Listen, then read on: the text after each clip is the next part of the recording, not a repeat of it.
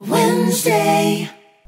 Good afternoon, Blackhawks. Today is Wednesday, February 28th. From BHS TV News, I'm Maria ALADLOUNI. Don't forget to subscribe to our BHS TV News playlist and enable notifications so that you don't miss a thing. Course selection time is now. The English and Communications Department has some unique choices for you to consider. Want to join us in broadcasting? Rising freshmen through seniors should sign up for Intro to Broadcasting to learn about both TV and radio.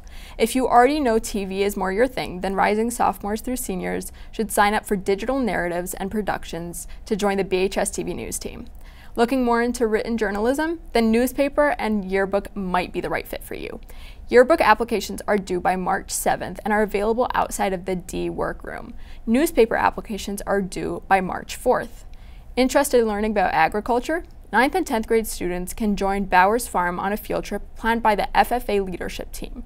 On this field trip, you will get to learn about different aspects of agriculture, including food and natural resources. Not only that, but you can learn about different Future Farmers of America programs. The field trip is scheduled for March 12th.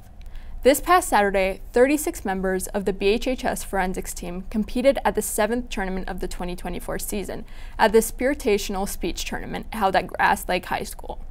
Bloomfield Hills placed 2nd overall out of 12 participating high schools and 3rd place overall for the average speaker points per entry, with 1st place finishers being Peyton Benush, Brady Wilson, Kendall Schultz, Celine Washington, Benji Bach, Caleb Bivens, Sloan Jaffe, L. Pierre, and Luke Vaughn.